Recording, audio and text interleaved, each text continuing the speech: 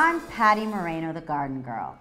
And I'm Bartholomew, the square foot gardening guy. We are going to talk about the most frequently asked questions. Right. So let's just get started Okay. right away. All and right. Our first question here is, what wood should people use to build their boxes? Good question, and the best answer is free wood. Now, free is a good answer, right? Yeah. Because it doesn't cost you anything, and we're practicing the 3 R's. We're recycling, we're reusing, and with square foot gardening, we're reducing. Now, where do you get free wood? Well, first of all, we're going to be building boxes that are going to measure approximately 4 feet by 4 feet, and they're going to be 6 inches deep.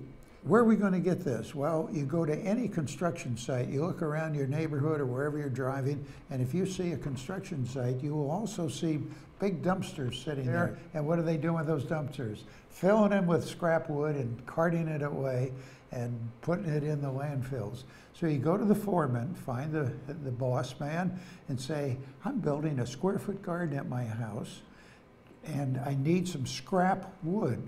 Do you have any lumber like that? And he said, well, what length do you need? Well, it's 4 feet. He said, oh, we got tons of 4-footers. What size wood? Well, I need either 6 inches deep, either 1x6 or 2x6s. And on most construction sites, that would be the framing lumber would be 2x6. And he'll say, I've got some 2x6s. I'll cut them for you, 4 feet long. You've got it all done. What kind of wood specifically should we be using? Well, if you're going to go buy your lumber, and you go to a lumber store, you have quite a few choices. Number one, you have pine or fir, which is the cheapest. And again, you can buy 1x6 or 2x6 lumber. Then you have cedar, and that usually comes in 1x6 or again 2x6. It's starting to get more expensive. And redwood is the ultimate. That will last the longest, and it's the most expensive. But it looks the nicest too. So you get what you pay for it. But people say, well, won't wood rot out real fast? Is there something I can paint or cover them with? You can paint all the sides except the inside. And speaking of painting, we do not recommend that you use treated lumber. We're not convinced that the different chemicals in the wood to keep it from rotting won't leach out into the soil, and we don't want to grow our vegetables in that. I think that's actually a good point to make sure that everybody knows. Definitely when you're going to build your raised beds, don't use pressure treated wood. When we build our decks outside and anything out of wood, we want to use pressure treated wood because it's going to last longer, but not in our vegetable garden. Pressure treated wood contains chemicals, and we don't want that seeping into our vegetables. So we've got those different kind of wood at the lumber store. Now the nice thing is all lumber comes in 8-foot lengths. So all you do is you pick out the wood you want, you pick out the nice best pieces, and then you tell them, would you cut those in half for me? And they'll cut them for free. And now you have all your wood cut, you just take it home, put it together. But another wood that you can use when you go to the lumber store is man-made wood. This is where they've taken and recycling things like either plastic or wood products, for example, sawdust, and they mix a glue in with the sawdust and then form lumber from that. It's very good. It'll last, of course, forever, and it won't rot. Insects, termites won't get into it. It is expensive now, but it's gradually coming down in price. So we're going to build the boxes first.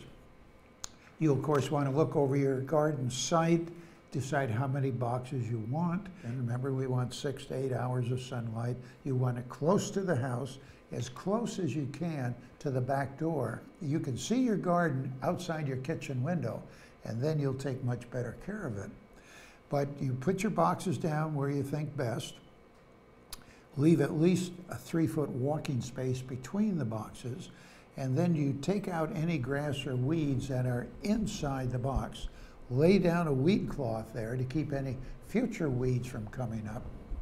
And now we're going to fill that with Mills mix. Remember, that's 1/3 peat moss, 1/3 vermiculite, and 1/3 compost. The best way of attaching it is not with nails, because they'll come loose after a while, is with deck screws. And all you have to do is drill a pilot hole with a power drill and then put those deck screws in. And I like to use 3 in every corner.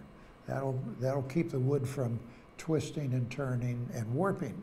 So that's the ground boxes. And now for patio boxes, if you want them up off the ground or you want to move them about.